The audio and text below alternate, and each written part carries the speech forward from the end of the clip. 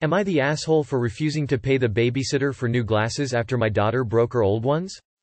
I'll preface this by saying that I am 35. I'm a widower with 2 kids, 9, 11. I recently got back to work, and since I work night shifts, I had to get the kids a babysitter. They're at school during the day and my sister stays with them. I was able to find a babysitter with the help of a coworker. Actually, they're related. And things have been going pretty well except for a few days ago. The babysitter called me while I was at work to tell me that my 9-year-old daughter broke her glasses. I got home, heard both sides of the story and came to a conclusion that it was in fact an accident. But the babysitter said my daughter broke them intentionally after she refused to let her outside late in the evening. I asked my 11-year-old daughter and she said the babysitter's story is accurate, but since she and her sister have a beef then, I figured she lied to set her sister up. My 9-year-old daughter cried and said she didn't mean it and it was an accident. I apologized to the babysitter for the misunderstanding, but she insisted there was no misunderstanding and then asked me to pay her for a pair of new glasses. I was taken aback by her request and told her I thought we talked this out and rolled it out as an accident, but she insisted it wasn't an accident. I apologized but refused and said it was unfair to expect me to pay, especially since she didn't pay attention to keep her glasses safe regardless of whether it was an accident or not. The babysitter argued with me, then started crying, swearing that my daughter broke them to get back at her. My 11-year-old daughter sided with her, but my 9-year-old said she is only siding with the babysitter for her own benefits. The girls started fighting and I ended up telling the babysitter to leave. She got my coworker involved and she said I should take responsibility and pay the babysitter for new glasses since she cannot afford them, being a broke college student and in need for glasses. I apologized but refused to pay. My coworker got upset and shamed me for condoning my younger daughter's actions and treating the babysitter poorly when she's the victim in this situation. It's been days and the babysitter is still wanting me to pay for new glasses, but I feel like she's trying to use the fact that I'm in dire need of help and is hoping to get extra money out of my pocket. You are the asshole. It doesn't actually matter if it was an accident or not. Your child broke her glasses, so you need to pay to replace them. You are the asshole. You are actually legally responsible for accidents as well as deliberate breakages that happen on your property to people you have employed. Quite apart from that, you are teaching your daughter that her actions have no consequences if she didn't mean on it. Your coworker is right, and even your 11-year-old daughter can see this. Grow up, take responsibility and make good the damage.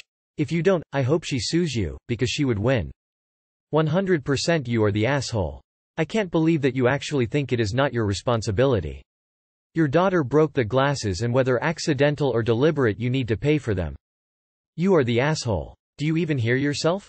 Whether it was an accident or not is irrelevant. However, in this case it seems more likely that your younger daughter is lying because she's afraid of being in trouble.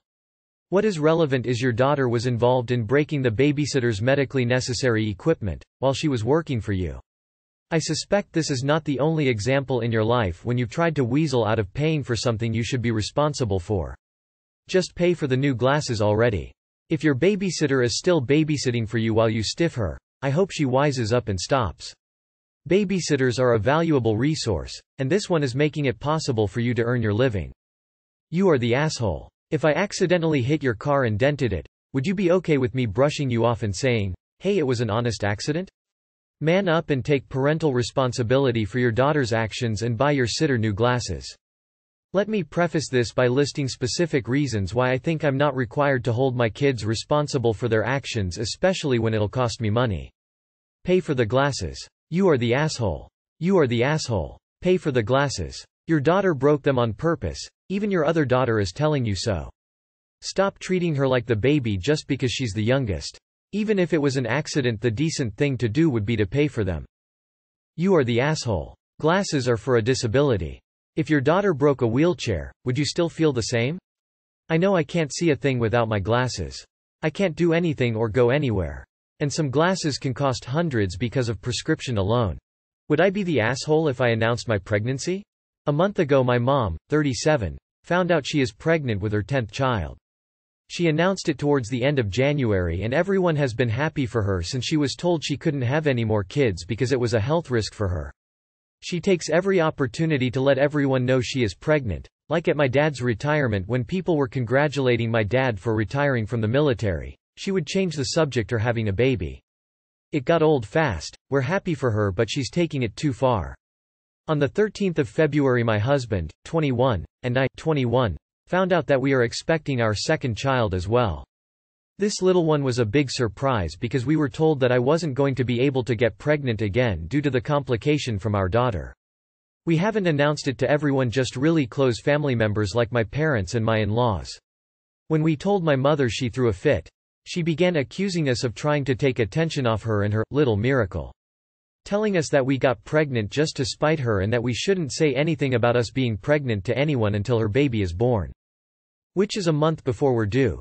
Cold sweat smile. She also started going on about if anything happens to her baby it's our fault because we're causing stress for her and that this pregnancy is hard already and we made it worse. My dad and my mom's family have been begging us not to say anything about our pregnancy so that my mom doesn't stress. I don't want to stress my mom out and have harm come to her baby, but at the same time I feel like I should also be allowed to celebrate and share my pregnancy as we thought we couldn't have any more children. Would I be the asshole if I announced our little tater tot coming anyways? Not the asshole. 10 children? I'm not trying to bash her or anything, but if you're not allowed to get pregnant while she is pregnant, like, when would you possibly be able to have a kid and tell people about it? Her logic is completely skewed. Both of your pregnancies are important. One does not overshadow the other.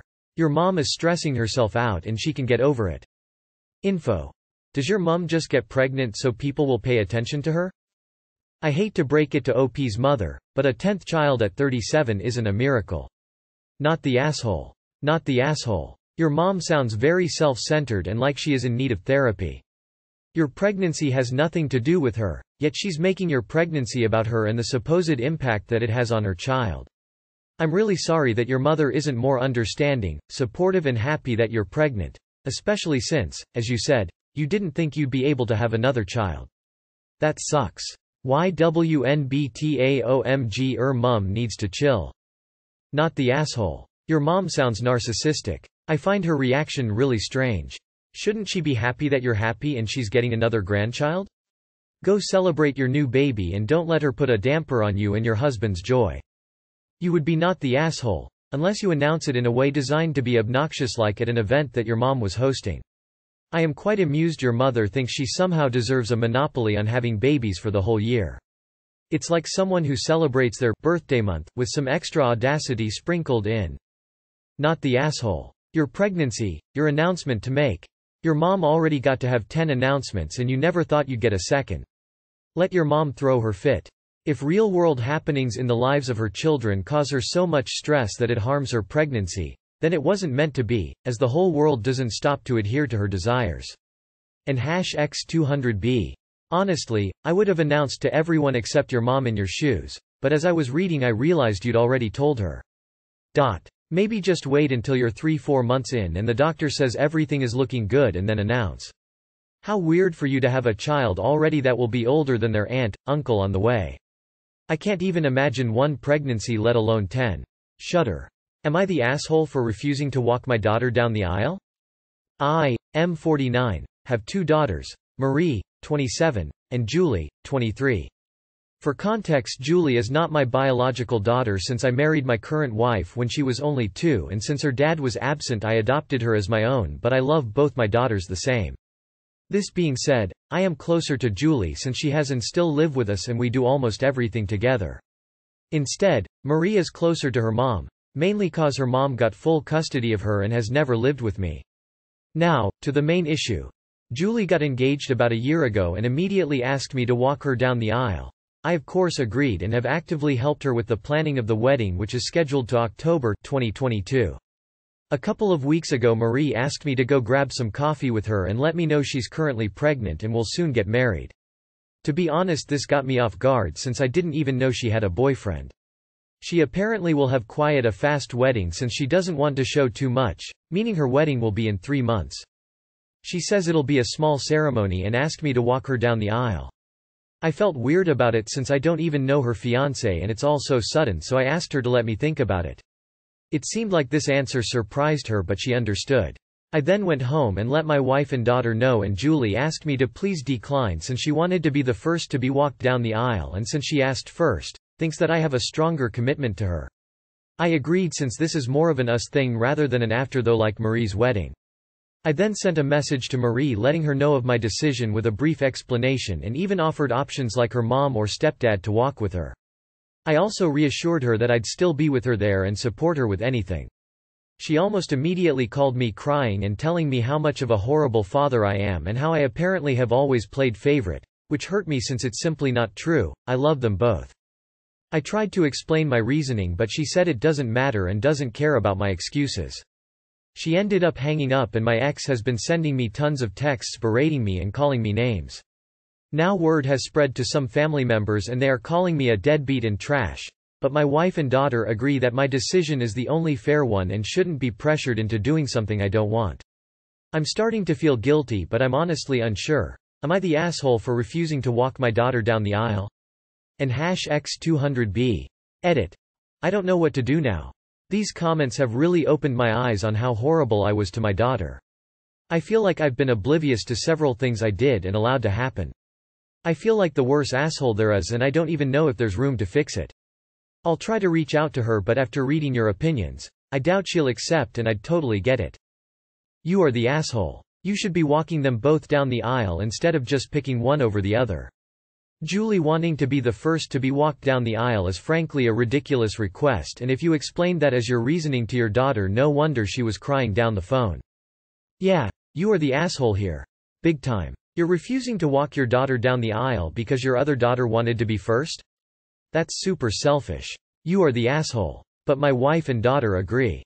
Of course they agree, because agreeing with you benefits them only. Walking Marie down the aisle does not diminish you walking Julie down the aisle. Marie offered you something precious, and you tossed it aside like trash. Congrats, Julie won't just be your favorite daughter. She might end up being your only daughter, though I doubt you care. You are the asshole. Walking her down the aisle is about her, not her fiancé. Wanting to be first is absolutely ridiculous. Parental love is not a zero-sum game. One daughter isn't more walked down the aisle or more married because it happened before the other. To decline specifically in favor of your other daughter is straight up cruel. You are the asshole. You are, quite obviously, playing favorites.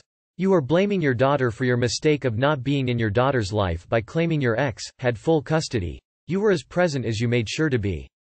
It sounds like you let Julie and your current wife exclude your biological daughter by taking the easy path. You are the asshole. Are you really going to refuse to be there for your daughter's special day because your other daughter wants to be special? You do play favorites by this choice. And you basically told Marie that your second daughter's need to be first is more important to you than her. Yeah, you are the asshole. You're not refusing on the grounds of you choosing not to do it. You're refusing because you are, in fact, essentially playing favorites by letting Julie get what she wants, which is walking her down the aisle first. She's acting like a spoiled, entitled, selfish brat, and you're allowing it all because you're closer to her. It's no wonder your biological daughter is upset with you. I'd be pissed and hurt too.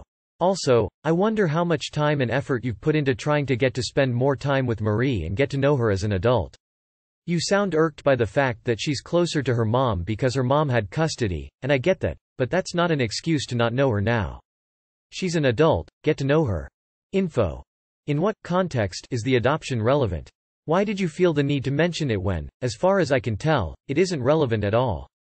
Are we supposed to think that prioritizing your adopted daughter makes you a great dad? What has the adoption got to do with this? Am I the asshole for not telling my friend about the very painful and dangerous side effects my medicine has? I will be using of the asshole because this story has medical information I don't want people in my main to know. English is my second language, be free to correct me. I, 30F, have been a fat girl since very young, and last year it got to the point where I weighed 120 kilograms, 242 pounds on a 160 centimeters, 5.4 feet height. No matter how hard I tried, exercise and diet were not enough. So I went to my endocrinologist and we started a medicine that is the new trend for obese patients. I won't give the name for safety reasons. The treatment was like a miracle. After been 1 year on it, and obviously with more exercise and diet, I am only 20 kg, 40 pounds away from my ideal weight. I know it sounds like a lot, but believe me, is a huge step forward. I have never been this skinny, and it shows. Enter my friend Jessie, 28F.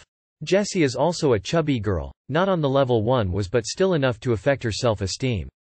Long story short, Jessie asked me how I have done it, I told her about the medicine and the dosage I used, and that was it. I thought she would try the same therapy, but, with the help of a doctor. She didn't. She bought the medicine and used it. Guys, this medicine has to be managed very carefully. You start with a very low volume and then increase to my current one. A process that takes months. She used the full doses on the first try. Basically, she completely resetted her digestive system. Pain worse than an appendicitis, projectile puke, explosive diarrhea, among others. Probably did some mild damage to her pancreas too. She entered the ER and left the hospital 5 days later. Jessie, her family and even some of our common friends are blaming me for what happened, and she is also asking me to pay her not only the money she spent on the drug, more or less $500 USA dollars, but also the hospital's costs, as her insurance won't cover it because she poisoned herself with a drug not sent by a doctor. Am I the asshole? Not the asshole, Jesus, she did that to herself. It's her own fault for not going through a physician. Not the asshole. I tell people about my thyroid medication and dosage all the time. I don't expect them to buy the medication on the side and start taking it without regard to the drug instructions, which advise a build-up period and doctor supervision. I'm not responsible for what anyone puts in their body unless I put it there. Legally, you are not obligated to pay anything. You were describing your medication, not giving medical advice.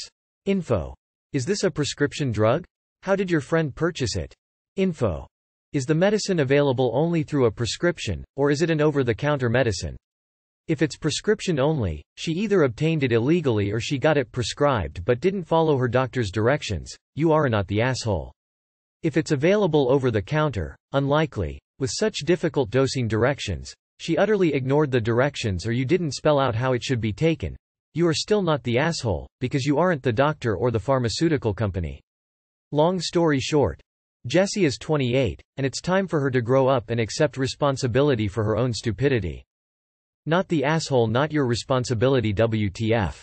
That is so fucked up. She's an adult and made her own bad choice. Do not give her a dime.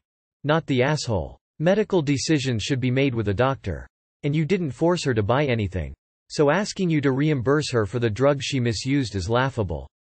Honestly, this doesn't sound like the kind of person I'd want as a friend. This may be a good time to cut your losses and move on. Not the asshole. Any idiot knows that RX drugs should only be taken under the supervision of a doctor. It's literally in every TV commercial and magazine ad. She did a stupid thing. Not your fault. It would be like me in my endo pain looking at my father-in-law and asking, how do you manage your fibromyalgia pain? High-dose oxy? Okay, here we go. It's dumb. She has no one to blame but herself. Not the asshole. If she was able to buy this medicine over the counter and it's so dangerous and expensive, that must mean at the very least there are instructions on the bottle or some warning about asking a doctor about how best to use it. So she either didn't read the instructions or didn't follow the instructions. Either way, that's on her. Not the asshole if all you did was truthfully answer your friend's questions. How did she acquire the medication without a doctor's prescription?